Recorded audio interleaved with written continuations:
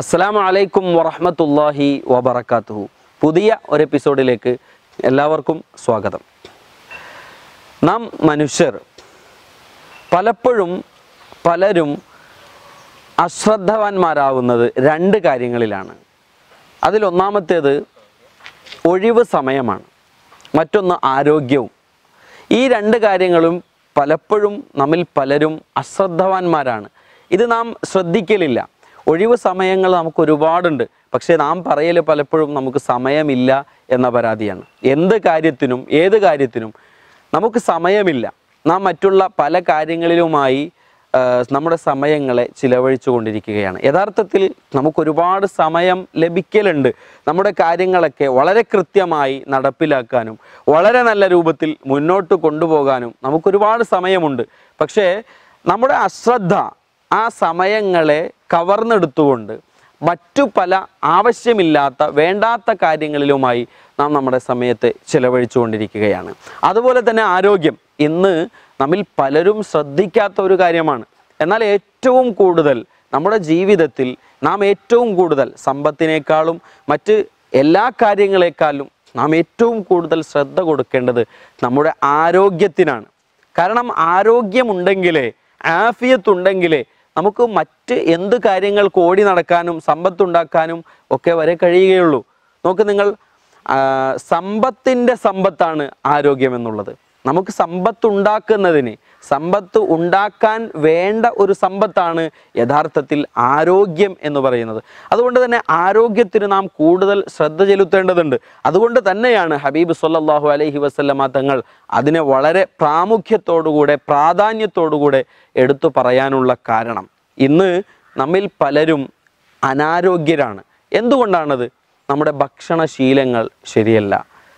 നാം കഴിക്കുന്ന ഭക്ഷണങ്ങൾ നല്ല ഭക്ഷണങ്ങളല്ല.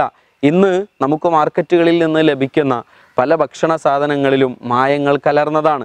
അതോടൊപ്പം തന്നെ ജങ്ക് ഫുഡുകളും ഫാസ്റ്റ് ഫുഡുകളും നമ്മുടെ ജീവിതത്തെ തകർത്തുകൊണ്ടിരിക്കുകയാണ്. അതോടൊപ്പം സമീകൃതാഹാരം ഇല്ലാത്ത ഒരു വ്യവസ്ഥ, അഥവാ നമുക്ക് തോന്നുമ്പോഴാണ് നാം ഭക്ഷണം കഴിക്കുക. നിശ്ചിതമായൊരു സമയം കൃത്യമായി നാം നിർവഹിച്ച് ആ സമയത്ത് എല്ലാ ദിവസവും കൃത്യമായി നാം ഭക്ഷണം കഴിക്കുകയാണെങ്കിൽ വളരെ നല്ലതാണ്. അത് നമ്മുടെ ആരോഗ്യത്തിനെ വർദ്ധിപ്പിക്കുകയും നമുക്കുണ്ടാകുന്ന ഒരു 70% അസുഖങ്ങളും അതിലൂടെ തന്നെ നമുക്കില്ലായ്മ ചെയ്യാൻ സാധിക്കും. മഹാനായ ഹബീബ് സ്വല്ലല്ലാഹു അലൈഹി വസല്ലമ തങ്ങൾ അവിടുന്ന് നമ്മെ പഠിപ്പിച്ചു തന്നതാണല്ലോ, നിഅ്മത്താനി മഗ്ബൂനുൻ ഫീഹിമാ കസീറും മിനന്നാസ്. അധികരിച്ച ആളുകളും വഞ്ചിതരാകുന്നത് രണ്ട് നിഅ്മത്തുകളിലാണ്. അതിലൊന്നാമത്തേത് നാം ആദ്യം പറഞ്ഞതുപോലെ സ്വഹത്ത്, ആരോഗ്യമാണ്. മറ്റൊന്ന് ഒഴിവ് സമയം, ഫറാഗ്, ഒഴിവ് സമയമാണ്. അതുകൊണ്ട് ഈ രണ്ട് കാര്യങ്ങൾ വളരെ പ്രാധാന്യത്തോടുകൂടെ നമ്മുടെ ജീവിതത്തിൽ നമുക്ക് കൊണ്ടുവരാൻ കഴിഞ്ഞാൽ തീർച്ചയായും നമ്മുടെ ജീവിതം ഒരു പരിധിവരെ വിജയിച്ചു എന്ന് നമുക്ക് വിലയിരുത്താൻ സാധിക്കും.